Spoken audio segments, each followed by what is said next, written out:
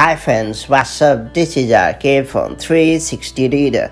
Right now I'm going to show how to remove the app library from your iPad's dock the quick way. Apple includes an app library feature in iOS and iPadOS that shows you all of the apps that are installed on your iPhone or iPad in one place, both in an icon view organized into smart categories and in an alphabetical list. Since all of the apps are listed in the app library, app icons and home screen pages can be hidden for a much cleaner look. On iPad, Apple adds an app library icon to the dock that displays the last 4 hidden apps you used, and tapping on the icon opens the app library. The idea is to give you quick access to the feature, but if you don't use it that often, it just ends up taking up dock space. Fortunately, you can remove it very easily by following the steps that I'm going to mention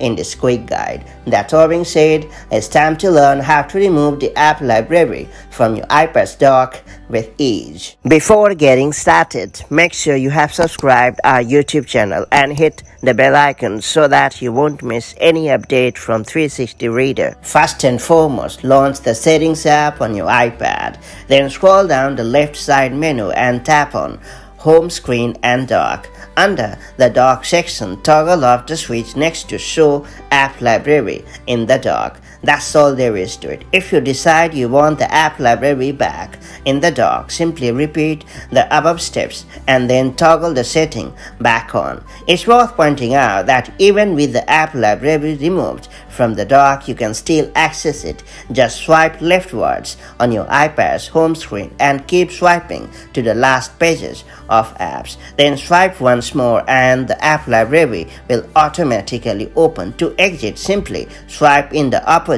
direction. That's all there is to it. If you have found this video helpful, do like and share it, and I'll see you in the next video with more such handy tips and tricks. Till then, stay safe and have a great time. Bye bye.